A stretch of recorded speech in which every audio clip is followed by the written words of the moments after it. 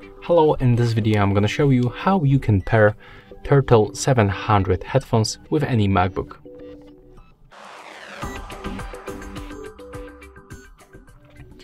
So to do this, we have to focus on the left headphone where we can find a few buttons.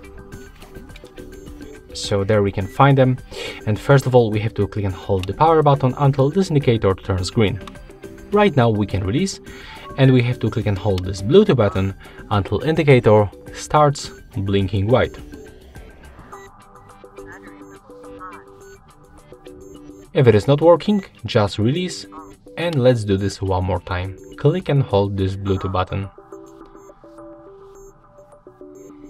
As you can see right now it is blinking white, so put the headphones close to your MacBook and then simply go to the system settings, go to the Bluetooth, turn it on and select your 700 Gen 2 Turtle headphones from the list. Yeah, we have to just click that connect button, and as you can see right now we are successfully connected.